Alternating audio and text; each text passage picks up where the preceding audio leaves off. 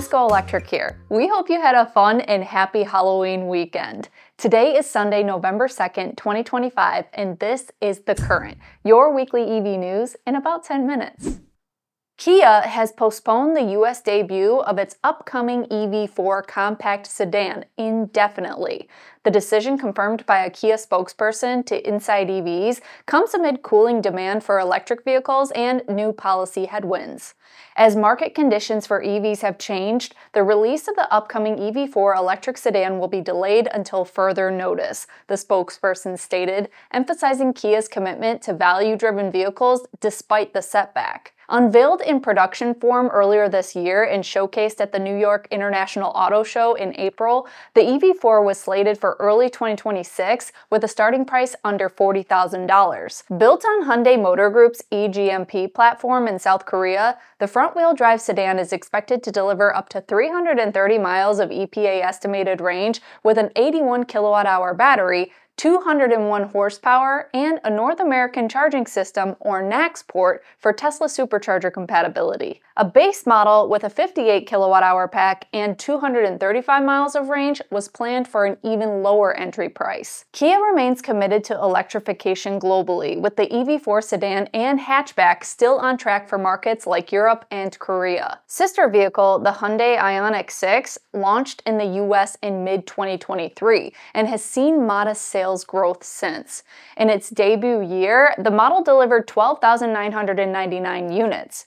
Through the first 9 months of 2024, sales reached 9,097 vehicles, a slight 9% increase from the same period in 2023, reflecting strong early momentum with monthly highs like 1,663 in August of 2023 before a 51% plunge to 808 units in August of 2024. As of Q3 of this year, the brand has sold just 9,132 units. The Kia spokesperson said that no updates are available on their upcoming EV3 compact crossover that was planned for the US next year. Do you think Kia made the right decision to delay the EV4 in the US?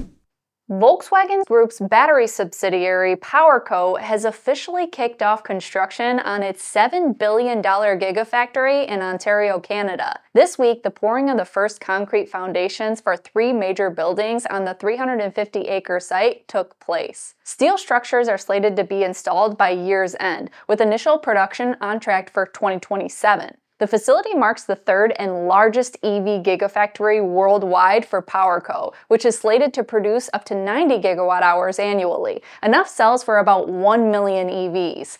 The project is expected to create up to 3,000 direct jobs and thousands more in the supply chain. The company also has 2 gigafactories under construction in Germany and Spain, both with a 40 gigawatt-hour annual production target, with the Germany site expected to begin production within months. The plant will manufacture what the company is calling a unified cell battery technology for several of Volkswagen's brands. The unified cell is described as a prismatic battery cell design with a standardized dimension which can be adapted for different applications and a variety of cell chemistries, including solid state.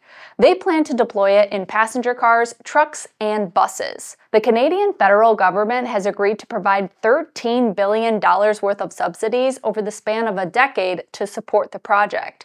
On top of that, Ottawa is offering nearly $700 million in capital expense grants through its Strategic Innovation Fund. Canadian officials say the subsidies will go into effect after the construction of the plant is complete. The facility is projected to be Canada's largest factory by footprint when it begins production.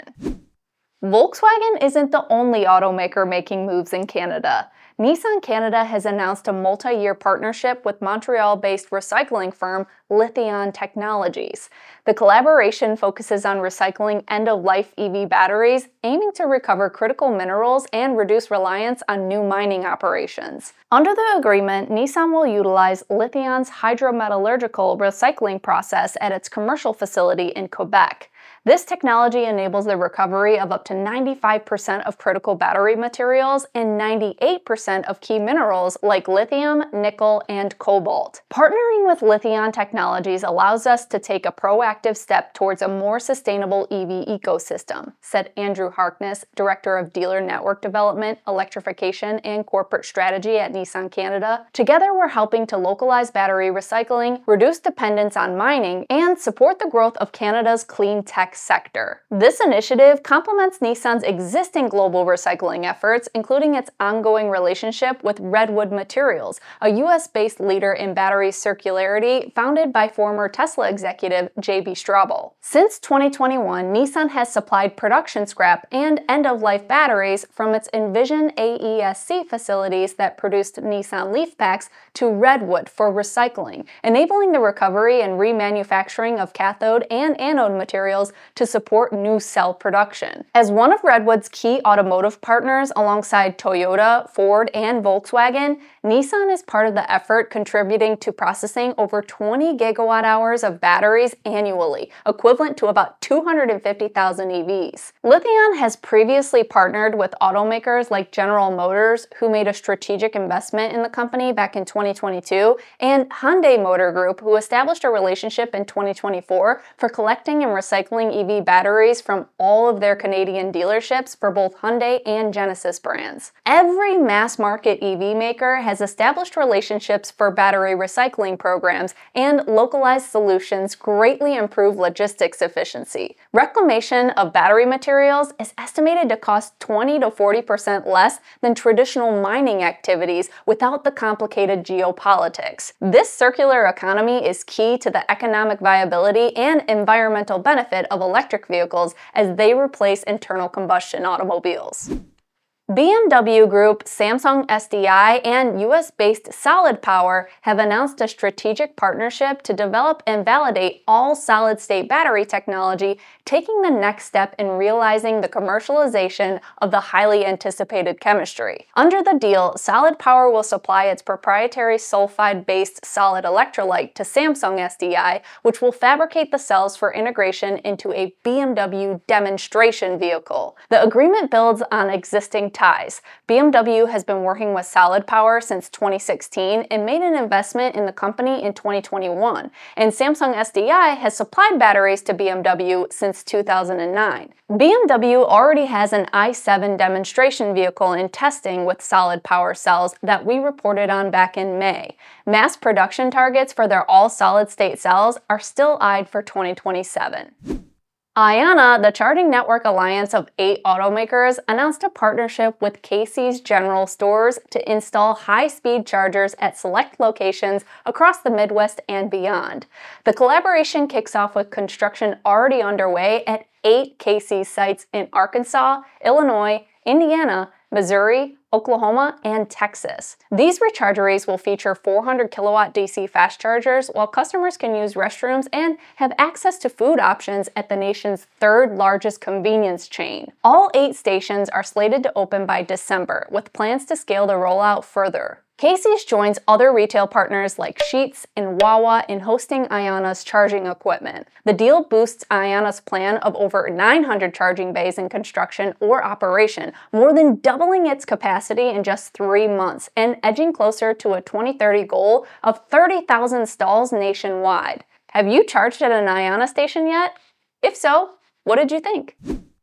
Toyota and Subaru announced this week that the 2026 BZ and Solterra, both built on the same Toyota platform and featuring built-in North American charging system, or NACS ports, will now have access to Tesla's Supercharger network as the sales of the refreshed models kick off. The move opens up over 25,000 DC fast charging stalls across the United States and Canada, including plug-and-charge functionality for automatic billing.